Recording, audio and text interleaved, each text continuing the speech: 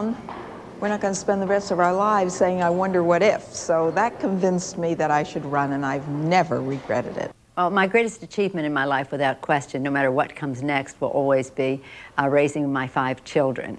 At the same time, I was always interested in politics. I was a volunteer in the Democratic Party, and over time became the state chair of the California Democratic Party, and from there I went to Congress.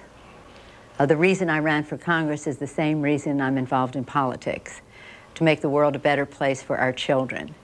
I consider politics an extension of the work I do for my children, again, to make the environment safe, to make the world a better place, now for my grandchildren as well as my children.